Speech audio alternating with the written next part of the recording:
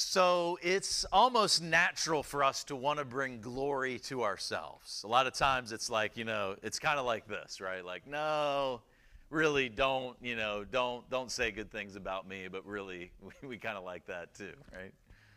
Especially when something good happens. I vividly remember if you look at me, you wouldn't look at me and say, man, I bet Edward is an awesome high school football player. Nobody really said that, but I had some high moments, and I never forget my best game ever. My kids, I had that one game, like I scored 2 touchdowns, and I forced a fumble, and I had a fumble recovery, I had a bunch of tackles. I think I even had a punt return that was really good. And I didn't know Jesus at the time in my life, so there was no pointing the glory anywhere but to me. I remember, running into the end zone. My 2 touchdowns were like, long touchdowns. And I remember just being like, man, come on, That's all I knew, that's all I knew. I tried to shine it on myself as much as I could. Fast forward to my walk with Jesus. I met Jesus when I was 20. Many of you know my testimony.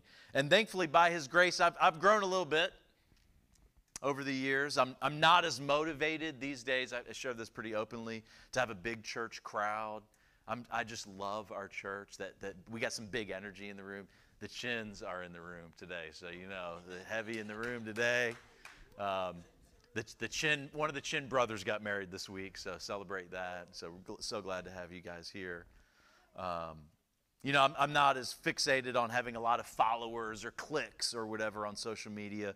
But for most of us, that really takes going against the grain.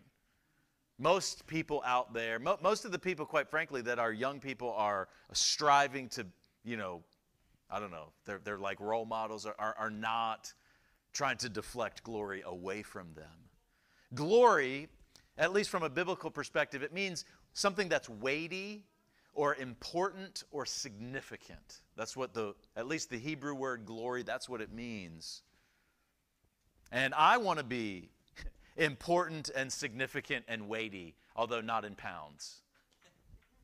The problem is that goes against the flow of what we were actually made for. We're made for some glory that's not ours. We were made for glory, but not our own. Here's the main point. We were created. Our very existence is for the glory of God, the weightiness and significance and importance of God in our lives. So let's cheat a little and look at the back of the book, the last book in the Bible, Revelation. That's not the main text this morning, but I just want us to catch a glimpse of what it means to be made for God's glory. Listen to this from Revelation chapter 4, starting in verse 9.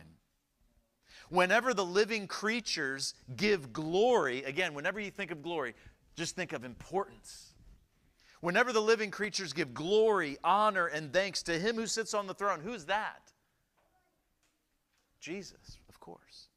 And him who lives forever and ever. The 24 elders fell down before him who sits on the throne and worship him who lives forever and ever. They lay their crowns before the throne. You are worthy, our Lord and God, to receive glory and honor and power, for you created all things, and by your will they were created and have their being. Everything that God created, everything that he created for his glory. I've talked to young people throughout the years and even adults who are like, well, isn't that selfish and prideful? I mean, you can't say to God, who are you? Who are you to take all the glory for yourself? Ask Job and many others, right? So I can't explain that, but he's God, he's perfect, he can't lie. There's no shadow of darkness within him. So somehow in his absolute perfection, it's not pride at all. Our lives aren't really about us at all. Our lives, again, are just created for God's glory. Now, Moses, as far as my hero, I was kind of an Old Testament guy when I was in seminary. I love some of these Old Testament heroes and saints, and Moses is my hero. He was consumed with a passion for God's glory. At least eventually he got there. So there's hope for us. He wasn't always like that. He was a liar and a murderer. He did a lot of bad things in his life, but eventually he got it and was consumed with a passion for God's glory, to see it and understand it and respond to it in the way that he was created. So if you have a Bible with me, turn to Exodus. We're going to be in Exodus 33 and 34 for a few minutes this morning. And let's listen to what God has to say to us about being created for glory. So as you're turning there or waiting to see it on the screen, let me give you some background to the story. So Moses receives the 10 Commandments in Exodus chapter 20. From chapters 21 to 31, Moses was receiving, he's up in the mountain, there's a cloud surrounding him, some supernatural things going on, he's hearing from God, he's getting the message here, God's scribbling on the tablets, these 10 chapters. Chapter 32, verse 1, the people grow impatient. I mean, Moses is up there for like hours. And they get impatient. You ever get impatient waiting on God? I mean, Moses certainly understood that, right? What's Moses, 80 years old at this point? He was waiting for 40 years.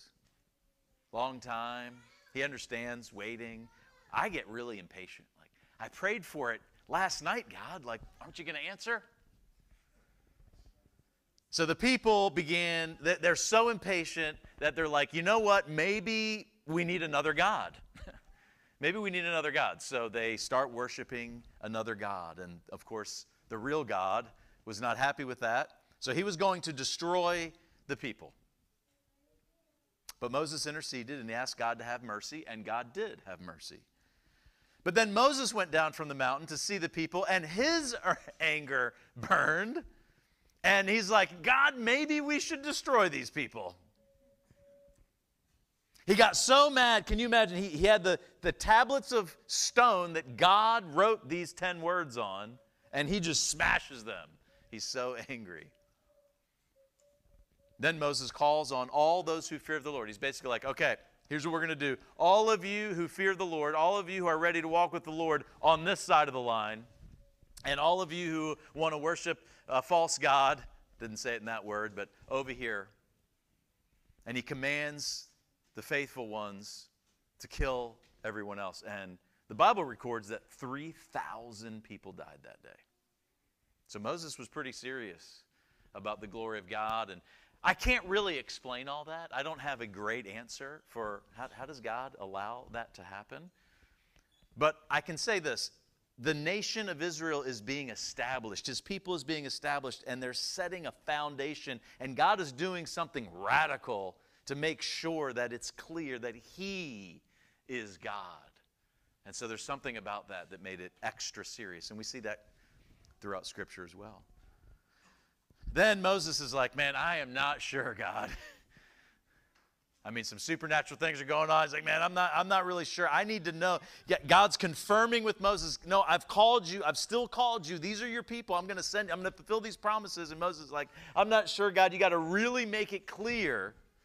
And so he's like, God, you got to assure me that you're going to be with me. And that's the backdrop as Moses approached the Lord again, but with an unimaginable request. Exodus 33:18, we pick up the story there. Then Moses said, now, God, show me your glory. And to us, we may not think about that as being an unimaginable question, but it really was. Think about the implication of what Moses was asking. It's staggering. Moses was literally saying, God, reveal yourself, show yourself to me, which again, to us, we're like, well, we kind of say that kind of thing in church a lot. You know, God, we kind of say that. But it's really amazing. Like, the God of all creation, God, reveal yourself to me. May God ignite a similar desire within us to really know God and his glory. So the Lord's response here is even more staggering and deserving of our utmost and careful attention. Verse 19, and then the Lord said, I will cause all my goodness. So the Hebrew word for good is tov, but it's basic. Think about, how do we know what's good? You have to have some standard. And so goodness is the center of who God is. It's not like, today we had some good food already. Tonight, maybe you're going to have a good meal. Maybe I love ice cream, and ice cream is really good. That's not the way that God is good. God is good in the sense of moral perfection. It's his holiness. So God is first and foremost holy. He's good. Really kind of the same idea. The center of who he is. So he says, I'm going to cause all my goodness to pass in front of you, and I will proclaim my name, the Lord, in your presence. I will have mercy on whom I will have mercy, and I will have compassion on whom I will have compassion. God's glory again. The word translated glory has the primary meaning, as I've said over and over again, of weighty, significance, importance. Worthy of high honor. Thus, to have glory is to be weighty or important to oneself or others. God's glory is particularly God's visible manifestation to humans. Notice these manifestations here in verse 19. I myself will cause all my goodness to pass in front of you. My holiness, my moral perfection. That is so different than anything you and I know. We just don't know anything like that. I mean, think about the most perfect, holy, moral thing. Like, what comes to your mind? I don't even know. A beautiful sunset? Maybe you're in an airplane and you can just see the world. I don't even know. Like, what is holy in our world? And then he says, I will have mercy. This should be grace. I will be gracious. It's translated the word mercy, but really it's the word that's usually translated gracious. I will be gracious to whom I will be gracious. Gracious. I will give good gifts to those who don't deserve them. I want some of that because I need that in light of God being holy and perfect, moral perfection. In light of that, the only thing I could possibly receive from that God is something I don't deserve. And then I will have compassion. And compassion and mercy in Hebrew, it's the same word. So you think of compassion or mercy. I will have compassion. I will be merciful to whom I will be merciful. I will hold back what they don't deserve to those who I choose.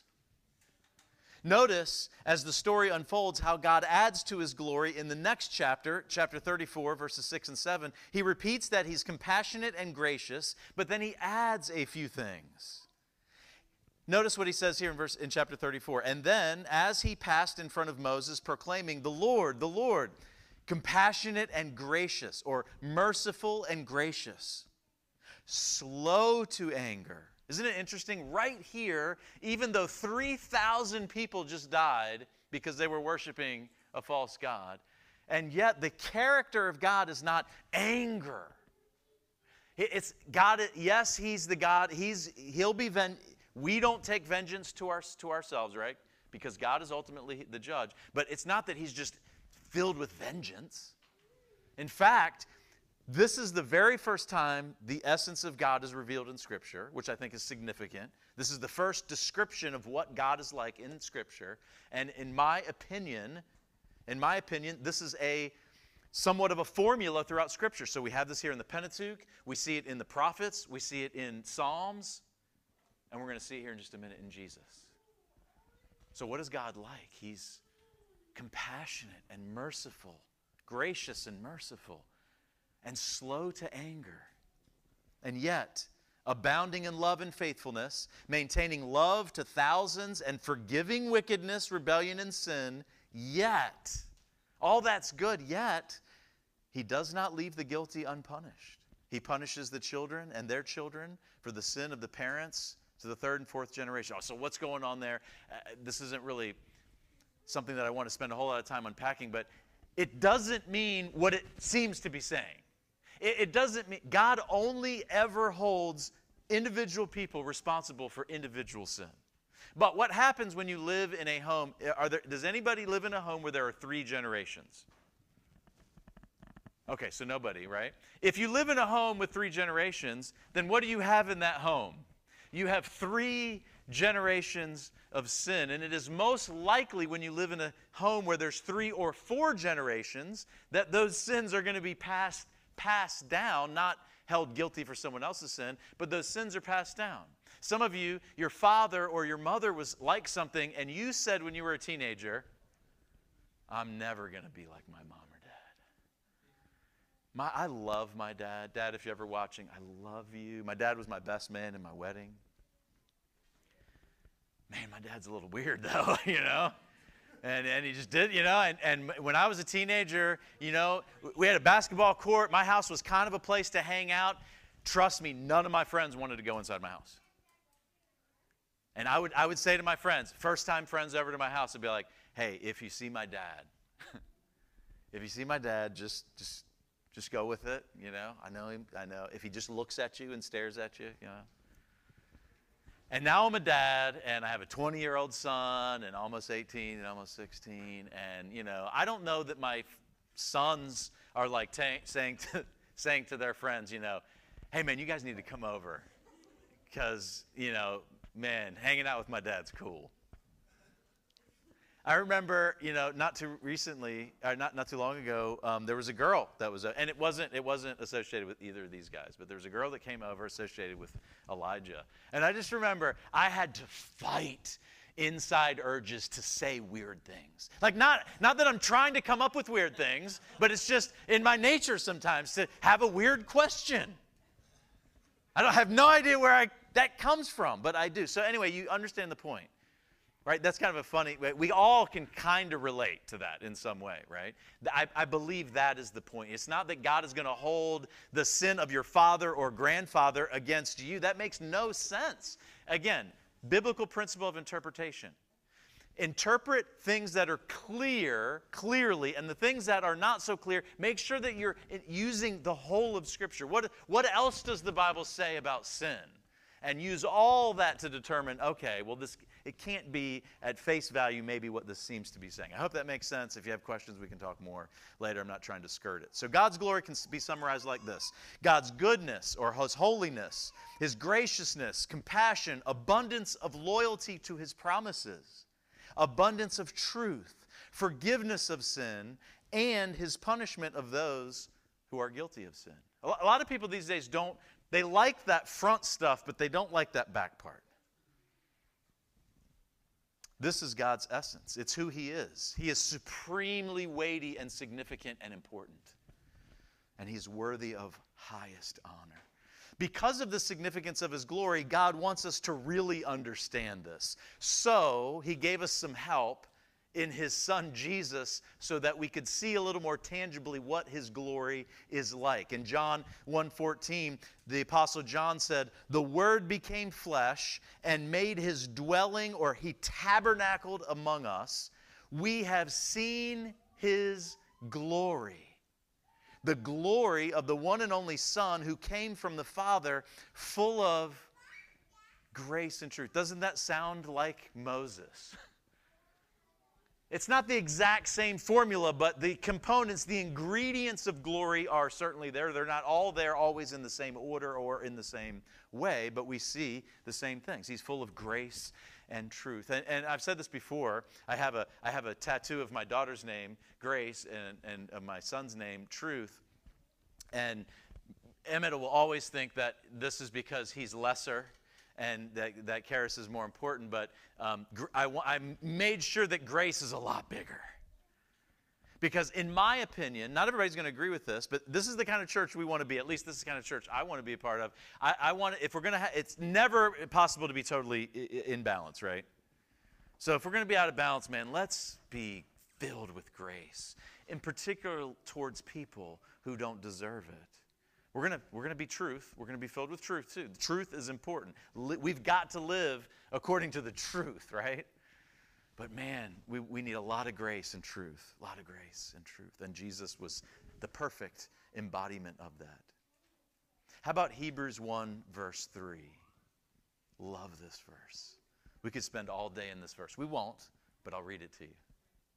The Son, Jesus, is the radiance of God's glory. It's like if you have a coin and the impression of that coin, you see the face of the president or whoever it was on that coin. And it's like Jesus is on the coin, and when we see the coin, we see God. That's a very imperfect, crude way of saying it. But that's kind of what the writer is saying here. Jesus is the radiance. He's the impression of God's glory. And listen to this. The exact representation of His being. This is one of the strongest verses in the New Testament that is declaring Jesus as God. He is the exact representation of his being, of the being, God. He is God, right? Listen to this. Only God can do this. Sustaining all things by his powerful word, after he had provided purification for sin. So you know he's talking about Jesus, right? He sat down at the right hand of the majesty in heaven. It is finished. It is finished. Brothers and sisters, seeing and understanding God's glory is not enough. We've got to respond to his glory. Notice how Moses responded. Again, we could spend all day in Hebrews 1:3. It's beautiful. I hope you'll write that down. Read it this week. Read it in multiple translations. Soak your mind and heart in it because it's so beautiful. But notice how Moses responded. Back to Exodus 34, verse 9. Lord, he said, if I have found favor, that's grace, the Hebrew word chen. If I have found favor, if I have found grace in your eyes, then let the Lord go with us. God, you got to go with us. Although this is a stiff-necked people, I swear I have never said that in my prayers about you. Although this is a stiff-necked people, forgive our wickedness and our sin, and take us as your inheritance.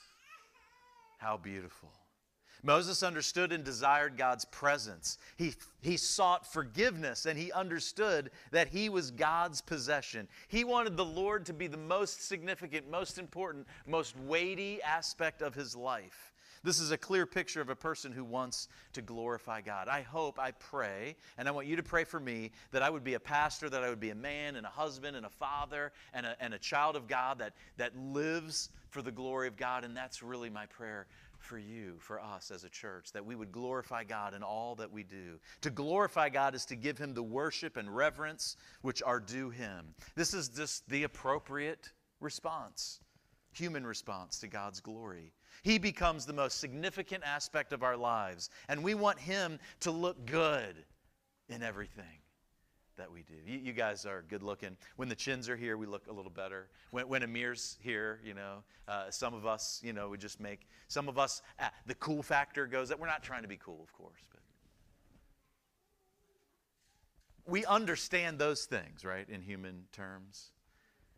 And if we can think more about how God looks in our lives, we can, if we can just take more time to think, God, how can I make you look big in this moment? We're a sports family. We talk about it a lot, right? And the emphasis there is whatever platform you have. I mean, I didn't ask you if I could share this, and I won't share anything personal, but Bruce has a pretty influential job.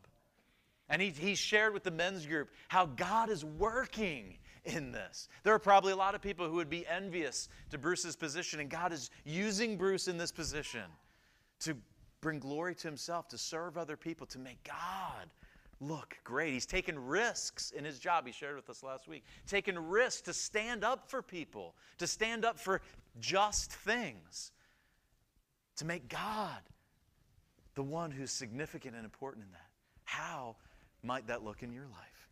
So in similar ways, as God really wanted us to understand this, so he sent his son so we could see what God's glory looked like. He wanted to make God's glory more tangible in Jesus. He also saves us to make his glory more tangible to the world around us. The Westminster Shorter Catechism, this isn't like an authoritative thing necessarily, but it's pretty well known, states this succinctly: fear God and keep his commandments, for this is the whole duty of man. Man's chief end is to glorify God, to make God the most significant, weighty, important thing in our lives and enjoy him forever. I don't mean this, I'm not speaking down on you when I say this. I'm saying this right back at me. Am I enjoying God? Think about this past week. How have you enjoyed God? I think the two things will go hand in hand. The more we enjoy God, the more he will be glorified in and through us. If you're at work and you're enjoying God, even if it's difficult, you'll be thinking more about how to glorify him in your neighborhood. We say it here, we like to say neighborhood and network. So where you live and where you work, where you play, where you hobby. The Bible is full of examples. We're going to close in just a minute. It's full of examples and full of exhortations for us to live for His glory, is what I'm trying to say, and calls God's people to live for His glory. Here are just a few that I want you. By the way, anything that's on that table here, we want it to go here. So if there's anything on the table, if you're not sure about lunch, just take a pile of food. Thank you all for providing. Everything's been amazing this morning. Have you enjoyed it? Did you enjoy brunch? Yeah, that was great. It was awesome. So what I'm going to give you is a take-home bag of scriptures to go along with your take-home bag of food, okay? So you might want to write these down if you're taking notes. If you want to, feel free. Let's ask God to help us truly live for God's glory, which is what we're meant for. Here's just a few examples. Like, how can we glorify God in our day-to-day life? How about this? Matthew 5:16. Jesus said, in the same way, and what he's referring to is, he says, don't cover a light with a bowl. Like, the light isn't meant to be covered, right? The light's not meant to be covered. So he says, in the same way, let your light shine before others, that they may see your good deeds. And what? How does someone do that? So you're serving someone, you just do a good thing. Maybe you work really hard. You know, Elliot is really awesome at cleaning carpets. He got this carpet for us. So this allows me to really roam and stay on. And when Elliot's finished cleaning a carpet, some of you have had Elliot in your home. And you've experienced this, right? Was God glorified in, I didn't ask you. Hope I can say this. If you did a really bad job, let us know afterwards. But that's one way. It's like, wow, I got to know. They're not necessarily, if they're not a Christian, they may not say, wow, glory to God. But they're bringing glory to God by pointing to the one who's bringing glory to God. How about this? 1 Corinthians 6, 19 and 20. Do you not know that your bodies, like there's something physical and spiritual, and we got to be careful to understand the connection, right? Do you not know that your bodies are temples of the Holy Spirit who is in you, whom you have received from God? You are not your own. Explicit, right? We're not, this isn't Pastor Ed's message, we're not our own. Paul said it. You were bought at a high price. Therefore, honor God with your bodies. We don't talk about this very much. Not enough. I think our series, when we did the Daniel fast, we try to talk about this every year in terms of fasting. By the way, this isn't to shame any. This isn't about what you look like. Well, okay, so this isn't to shame anybody. The idea is that we're just striving so that in every aspect of our life, God is glorified, just as we think through these things. How can God be honored in our bodies? I love this, 1 Corinthians 10:31. Like, is God only present in church services when we sing? Listen to what Paul says. So whether you... 1 minute left. 1 minute left here, okay? So, whether you eat or drink, we did this morning, right? Whether you eat or drink or whatever you do. By the way, in Greek, whatever you do is the same thing in English, like whatever you do. You don't have to understand. It's nothing fancy. Whatever you do. So if you're wondering, well, is it when I'm fishing? When I'm walking my baby? When I'm nursing my baby? When I'm, whatever, crunching numbers?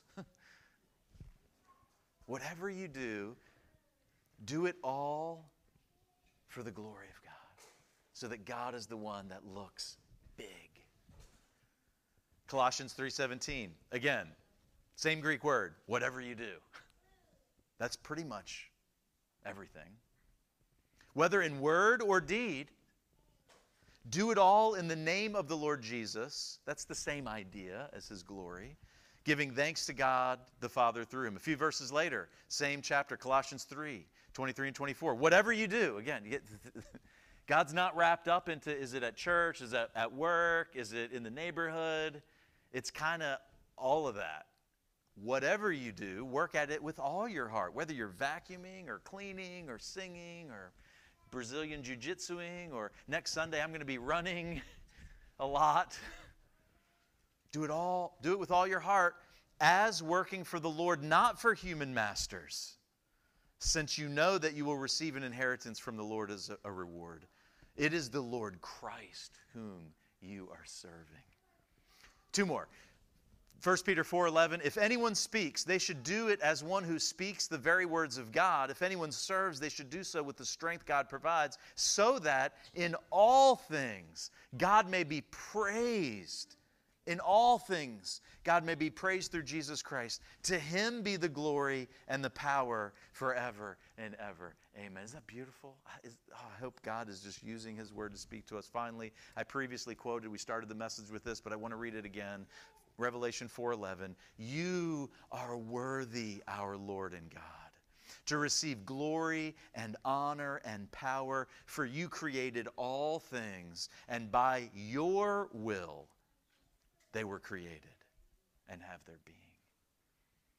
Brothers and sisters, our God is so worthy. I hope you've seen just a glimpse of it this morning. I hope you'll take these scriptures and even dig back into them on your own, share them, talk about them around tables, talk about them after service, before service, throughout the week. May we glorify God. May we make a big deal of Him this week. And when we fail, by the way, we fail at this every day. Every day. I mean, there's not a day there's not a day that goes by where I wake up and I'm like, boing, God's glory. Yes, everything. Coffee, glorify God as I'm making coffee. And at breakfast, and it's throughout the whole day, every single thing. No, we fail. And that's where we are thankful that it is the goodness of God that leads us to repentance. It's this this is the Christian faith, right? Faith, the Christian life. Faith, aligning our mind, emotions, and will to what God says, and then repentance when we fall, just this daily life. That's life with God. It's a life of faith and repentance. It's not all lined up perfectly. It doesn't always make sense. There's a lot of confusion in it. There's a lot of ambiguity in life with God, isn't there? And maybe some of you feel that more heavily this morning than others. May we enthrone God with all of our affections and love in everything that we do. And again, when we fail, may His kindness lead us to repentance and back into His gracious, merciful, and compassionate arms. I'm going to pray, and then we're going to have a special treat as Amir and Elliot will lead us. And let's sing and worship. If you need prayer, grab someone next to you or in front of you or behind you. I'll be right over here if you want to have a few minutes of prayer, and then afterwards we'll wrap up after we sing a few songs. But let's pray before we do.